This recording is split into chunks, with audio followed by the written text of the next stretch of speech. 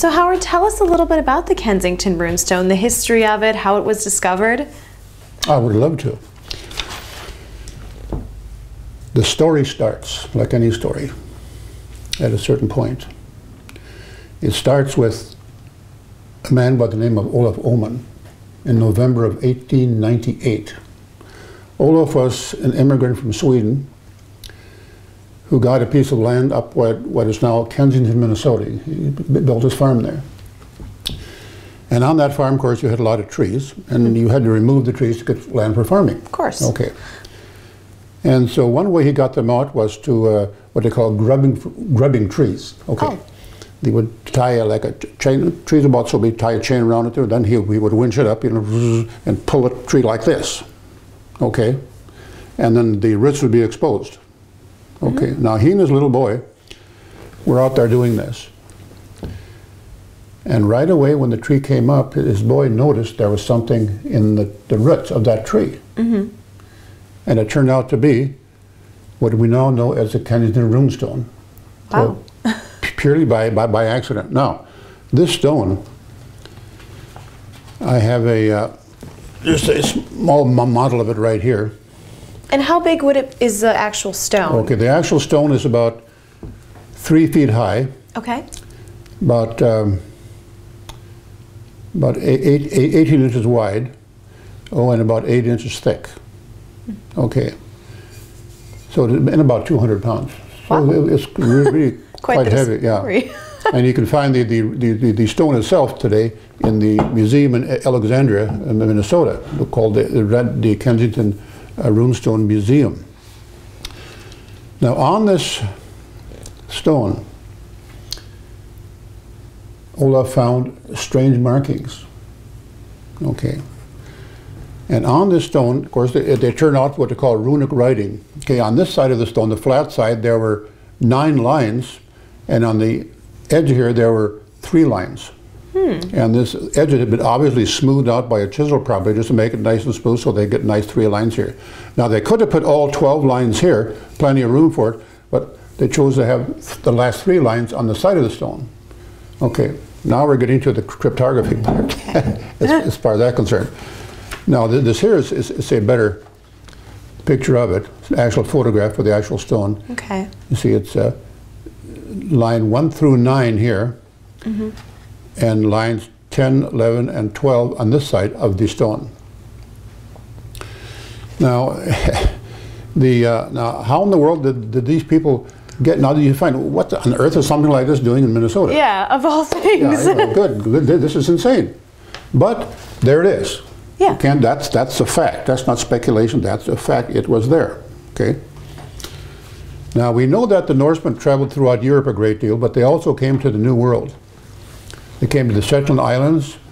They came to the Faroes. They came to Iceland. Okay. It was in the late 800s when they went there, and then the father of Leif Erikson had to leave Iceland because he murdered somebody. Oh, he was always murdering people. Okay, a good fellow.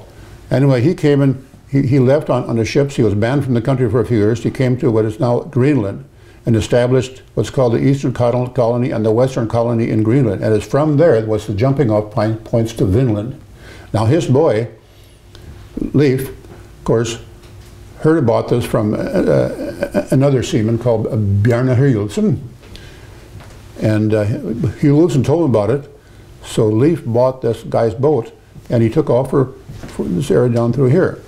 And he followed the sailing instructions down to what is now Massachusetts and Rhode Island. Okay. Now Leif spent a winter there and he attached the name Vinland to it. Okay.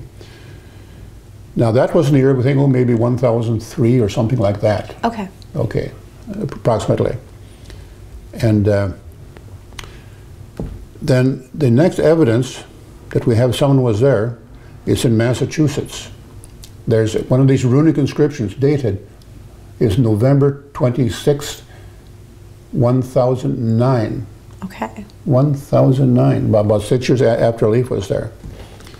And then the next inscription, the date we have for some of these runic inscriptions, we found them in a number of places. Okay, of all places in eastern Oklahoma. Eastern Oklahoma. Wow. We have at least 7 of them here. They're dated, 2 from November 1012, then we go to 1017, 1017, and 1024. And here in Eastern Oklahoma, there was a large number of them. Over 3 dozen of them were just blown up in the 1920s and 30s because people thought they were secret markings for buried treasure. Oh. And of course it wasn't. Good Lord, you know. So they destroyed a lot of wonderful history there. Then we found one in Ohio. Then in Newport, Rhode Island, we have a round stone tower. Oh, okay. A round stone tower right by the ocean there. Wow. Which is dated, it's the second Sunday in Advent, December 10th, 1116. Signed Henricus, who was the bishop. So they had a bishop too. Cool. Vinland did. See, okay. Now, the last one, and by far the biggest one that I've ever found anywhere in the world, is here in west central Minnesota, near Kensington. Okay. Now, how did they get there? Well, we know how they got to Massachusetts by the ocean, and even to eastern Oklahoma by going up around Florida and up to Mississippi and the Arkansas River. Okay, that's not too hard to figure out. But Minnesota, good Lord. See, okay, more than likely they came this way. At least this is a waterway which they could have taken. We suspect, well, more than likely this was it. They come through the Hudson Strait here, cross Hudson Bay, and into what's called the Nelson River, and that takes all the way up to Lake Winnipeg in Manitoba, Canada. And you go through Lake Winnipeg, then you come to the Red River, and you go up the Red River into what is now west central Minnesota. And we found some pretty good evidence that they were there. Whether they were there, how much of there they were before the Kensington Runestone was created, we don't know, but we're quite sure that they were there. Now, what did this Kensington Runestone look like? Well, we know the physical appearance, but what was on it? What did it really say? Yeah, what does it say? Okay, it's called runic writing. Okay. Runeskrift in Norse. And it's a type of symbols that they used in writing for many, many centuries. Now, eventually this went out of fashion because of Christianity and the Latin alphabet coming in. But they kept up, the entire books have been written with this. Wow. And when they carved this dated cryptography, they like to use this. Okay. Because they could carve it into rock and it'll stay there. That's good. You know, into granite. Okay. Now this is the one that was found in western Minnesota. We have your 9 lines and your 3 lines. Keep in mind these 3 lines were on the side of the stone. Okay. And these were on the front face of the stone. Okay, here we go. Now, okay, Todd, to read it in mid 14th century Norse. But as I say, you know, I'm doing it as a 20th century native of Minnesota. So, okay. Vi 8 gutter og 22 nordmenn på oppdagelseferd fra Vinland og vest.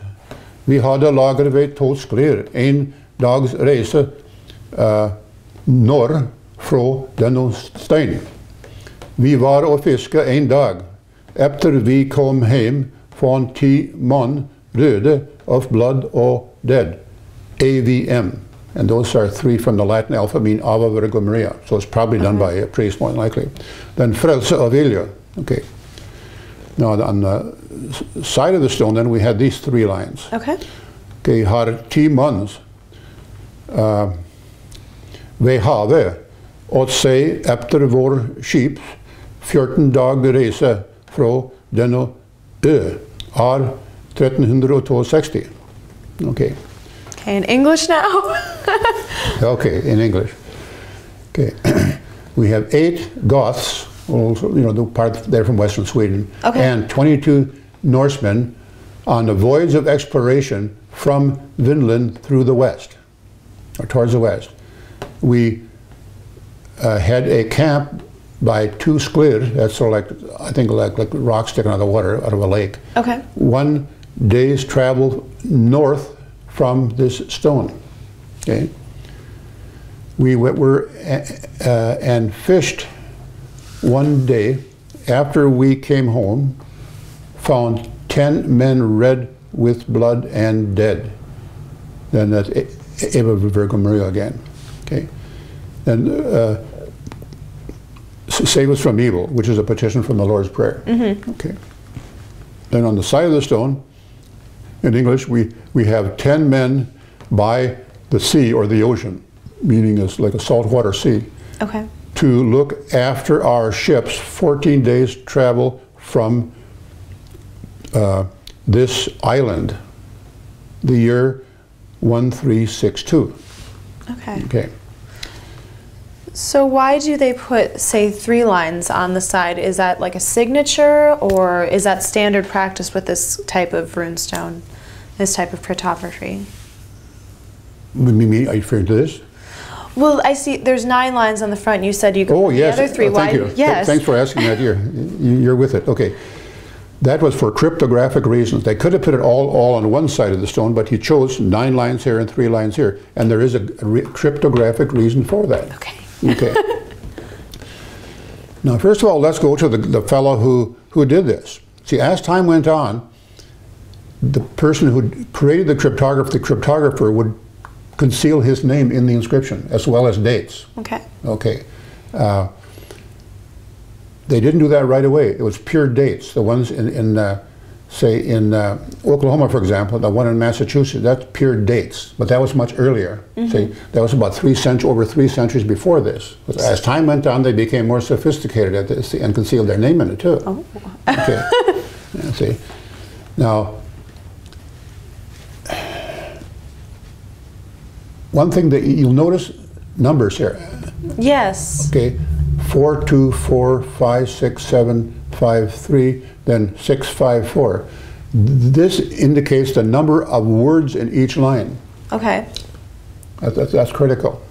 Also, okay, that, and you notice these numbers here, like 8 and 22, these are rather strange looking symbols for numbers. They're called pentathic symbols. It's nothing runic about that. Okay. These were often used like in what they call the Easter table, which has to do with time, which has to do with dating.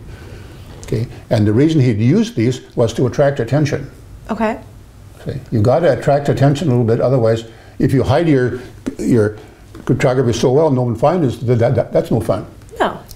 So you want to give people who are also cryptographers some hints that something is here. Okay. Now, if you're just a plain old historian or a runologist, you don't have the clue. See, okay, but it takes a cryptographer to decipher cryptography. See, now It's very sneaky. yes, here we have the number 2. Here I put it in red to emphasize it. The number 10. Here we have a number 10 again. 14 and 1362. Now, as I say, once again, these were done to attract attention. Now, what the cryptographer did, he concealed his own name, for example, right after each one of these symbols based on the number of words in each line. Okay. Now, for example, he started out from the bottom. This is not unusual for this type of cryptography. He followed a pattern and a system that had been in use for over 300 years when he did this. Okay, see this number here? Okay. And there are 4 lines here in the first line. Yep. Counts off 1, 2, 3, 4. We get the letter H. Okay. And I put that down here. Okay, here we have the number 2. Go up to the next letter. 1, 2, we have an A. Here's 4 lines in this word. Well, let's go to the next one. Okay, 1, 2, 3, 4, we have an R. 5, go to the next number, 1, 2, 3, 4, 5. Yeah, it's E. Then we have 6. 1, 2, 3, 4, yeah. Anyway, 1, 2, 3, 4, 5, it's a 7, that's okay. 1, 2, 3, 4, 5, 6, we have a K, spelling out the name Harek, H-A-R-R-E-K, which is an acceptable medieval Norse name. Good. Okay. Now, who else but a trained cryptographer who was trained in this style of cryptography could even dawned on him that this was there? Nobody. I mean, nobody. And no one ever did until, I'll tell you about it later on. Now, here we have, I've listed the numbers of lines from 1 through 12. Now, what we do here, we start from, this is the fellow who did the carving. Okay.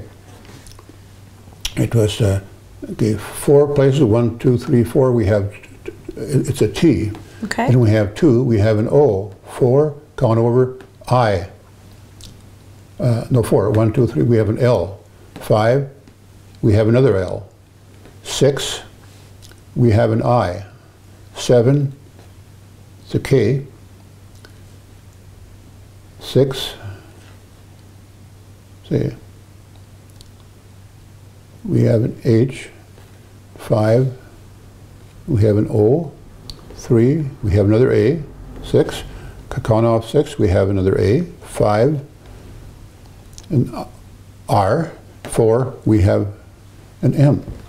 It says Tolik, T-O-L-L-I-K. Okay. It's a acceptable Norse name. To me, carved me. Okay. Now on the other side, it was Harik created me. Harik created me. So Harik wrote it and then Tolik Carved it. Yeah, according to what it says here. Okay. Okay.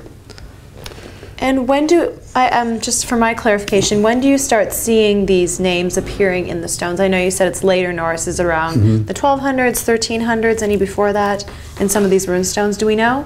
Yeah, there's the Spirit Pond stones along the coast of Maine. Okay. Then we have that round stone tower at Newport, Rhode Island, which is still standing. Cool. And those inscriptions are from 1100 and I think it's 1123.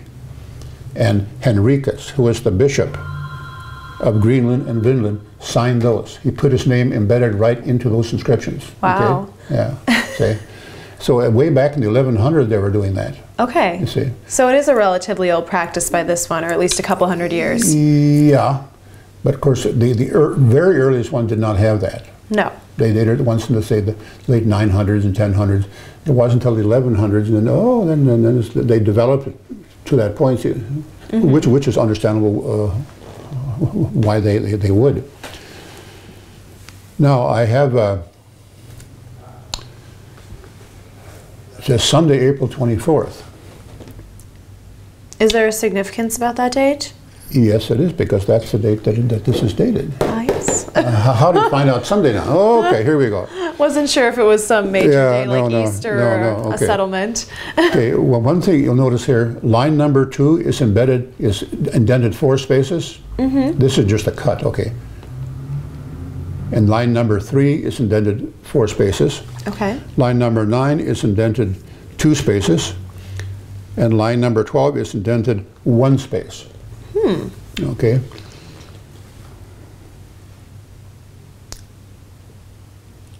Okay.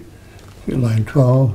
Yeah, okay. So here we have line 12, line 3, line 2. Okay, 12 is indented 1 space, as I said. Line number 2 is indented 2 spaces. Line number 3 is 4 spaces. And line number 2 is indented 4 spaces. So we get and only a cryptographer would grasp this. Okay, and it takes lots of years and years of study. Okay. Sounds like it. Yes, it does. Oh boy. So what we have here is as it turns out, this 1 stands for a Sunday, and 244 stands for the number of days counting back from December 24th, which was the last day of the Norse year. Okay. Okay. Now, in order to get one of these inscriptions made, you must have what they call a perpetual table, lunar solar table, and an Easter table. This is called a sort of a perpetual calendar, is what this is. And here's what it's called the Easter table. Okay. And you must have one of these if you're going to create one of these cryptograms, okay? So they all, and it was the priests more like who carry these along with them. Now, in your Easter table, and these were developed many centuries before this time, in the early days of Christianity, we have 19 lines here, 1 through 19, okay? Okay. And each one of these lines, beside it is attached dates, okay? And it takes, and the reason they have 19 is because it's called the metonic cycle, where the moon, for example, today is in the sky in a certain position. It takes 19 years for the moon to come back to that exact same position again. Okay. And that's what this 19 stands for. Now, this is a little more involved now. Okay, we have the sun as well, of course, involved in this, you know, okay. Now, today, the sun and the moon are in a particular position. Okay. This very day as we sit here. Yes. Okay. Now, it takes 532 years for the sun and the moon to come back in that exact same position again as it is today. Wow. 532 years. So I guess we should enjoy the day. Yeah, please do. Yes. Anyway, so now that's what all these numbers represent. And 19 goes into 532 28 times. Okay. Okay, so we have 19 numbers in this direction and 28 over here. Okay. Okay. That makes sense. Yes. And by this, you can pretty well point out any date. Now, for example, in the Kensington Runestone, for example, you could, where are we here now? The 1362. Oh yeah, here we are. Okay, we start out with line 36. Okay. 1336. 36 is 7, 38, 39, 40, 41, 42, 43, 44, 45, 46, 47, 48, 49, 50, 51, 52, 53, 54, 55, 56, 57, 58, 59, 60, 61, we come to 14. Okay. Okay. So we have the numbers 8, it's in line 8 here.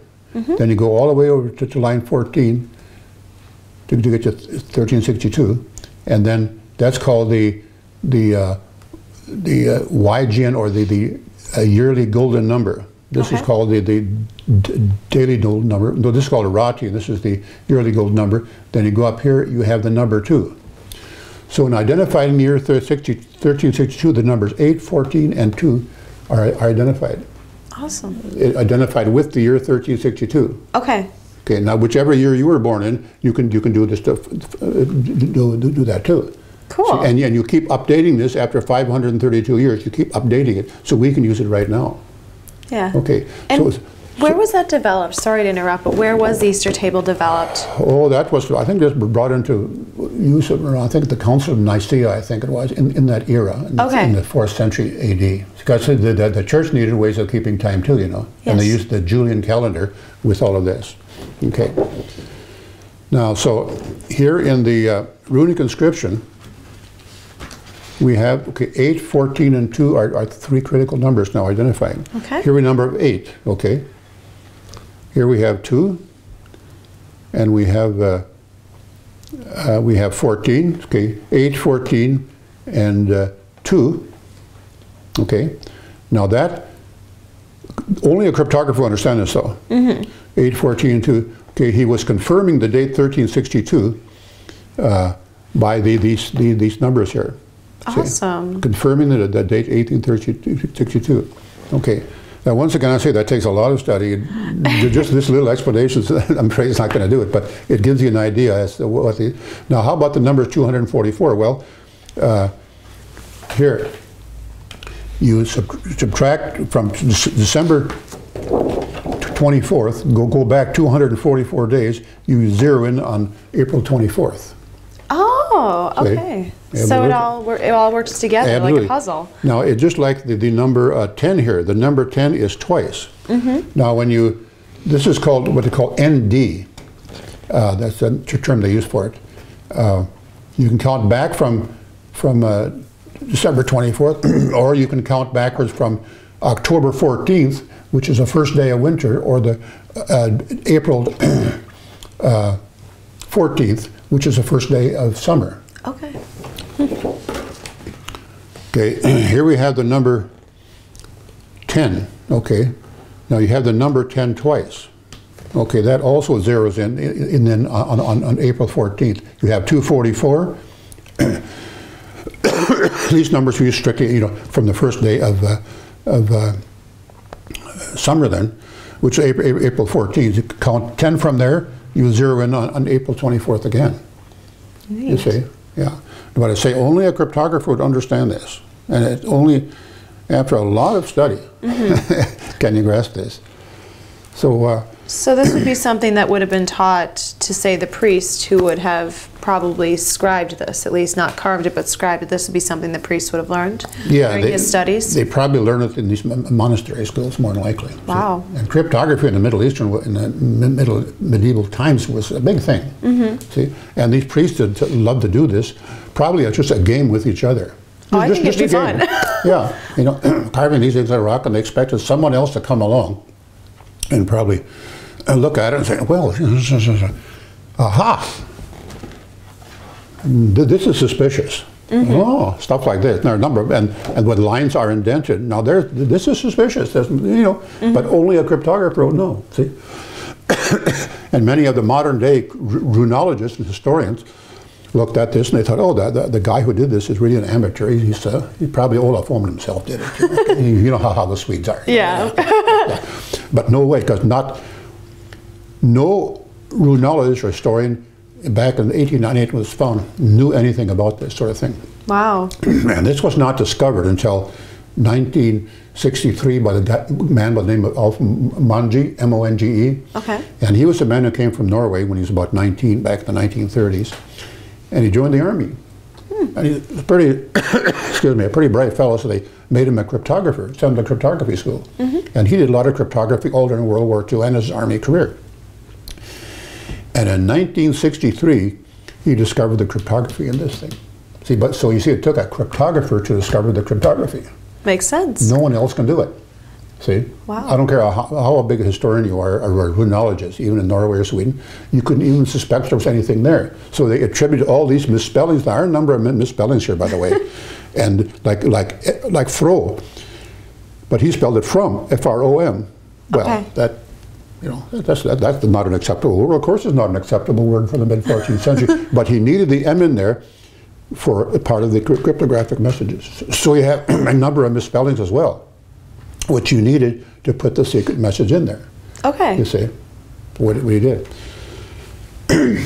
So, was this the first one of its kind to be deciphered, or had other ones been deciphered prior? No, I believe this was, if I remember Monge's history correctly, this was the first one that he deciphered. And then he went from this one, of course, to many others. See, the ones along the coast of Maine, and the Newport Tower there in Rhode Island, and those in Oklahoma. Wow. He also deciphered those. Now those are pure dates, except for Henricus in the 1100s. See, and also he deciphered what we call the Vinland map, which was done in Latin.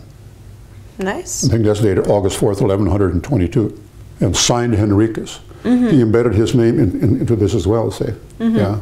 But that was done in Latin, so he could do it in Latin and runes both, say. But as I say, this was probably more than likely a game that these people played with each other. These, shall we say, rune-happy monks, you see. And they left this here and there, just, you know, hopefully that someone else would come along and discover them. Of course, that may not always been the case, especially that fellow in eastern Oklahoma, whoever he was very bright. He was more than likely the same man who did the one in Byfield, Massachusetts, dated November 1009. And we think that because of the style he used. See, the method, the style of cryptography he used. And he left, still have 7 of his left, but over 3 dozen were destroyed, blown to pieces by people who are looking for buried treasure in the 1920s and 30s. Isn't that awful? I know. All that fantastic historical, you know, information lost during those years. Now, whether or not we'll find any more, who knows? Time will tell. But when they're found by sheer chance, sheer accident, like this one. Yeah. Just sheer accident. Yeah. You don't know, well, I'm going to find a, you know, like a runic inscription over here tomorrow. No, it doesn't work that way. Is this the only one of its kind that's been found in that area or in the Midwest area? Yeah. There was one found in Ohio. Okay. That was dated 1200 and something, I think it was. But that's the closest to this one. Yeah. But most of them are along the East Coast, and I said 7 are in eastern Oklahoma too. Yep. So, wow. So it definitely is quite the spine. And now there's a lot more to this too, but you know, we don't have the time to do this right now. But at least I'm introducing you to the basic ideas of the runestone. You see, sort of giving an overview of the of what it is and what it says in it. Say. Okay. Well, any other questions? No, I definitely think I want to learn more about it. Actually, I do have one. How did you get into learning about runestones and learning about this cryptography? What spurred your interest? Excellent. I read a book by Hjalmar R. Holand, H-O-L-A-N-D, way back, and oh boy, I think I just gotten out of the Navy at the time, I think. And he wrote about the runestone, the Kensington Runestone. Cool. And he wrote a great deal on it. And he was the man who kept advertising it. He kept finding out more and more about it. And he sort of kept the knowledge of it alive, really. And he even owned the stone itself for a while. Now, he did a lot of excellent work on this runestone. Now, except he did not know about the cryptography. You see, so some of his interpretations were not, see, we're off too. It's just like the numbers here. So 8 Swedes or 22 Norwegians, or 2 islands are, okay, 10 men, 10 men, okay, red with blood, then 14 days travel. See, these numbers, well, maybe there were 8 Goths and 22 Norwegians, but not very likely. These numbers referred to the dating, zeroing in on well, 1362, of course, too, but also April 24th. See? That's what these numbers are really for, and not necessarily identifying the number of men there. See? So when Holand interpreted these, well, there are really 8 Swedes, there were 22 Norwegians. Well, there may have been, but not very likely. Yeah. Not very likely. They're made with Swedes and Norwegians. Yes. Yes, we can accept that. But these particular, no, it's rather shaky there, see. Yeah. But it's strictly for getting to the date, see, of Sunday, April 24th, 1362. So, I think that's about ends our little talk. It was very interesting. Yes, thank you. Well, thank you for listening. No problem.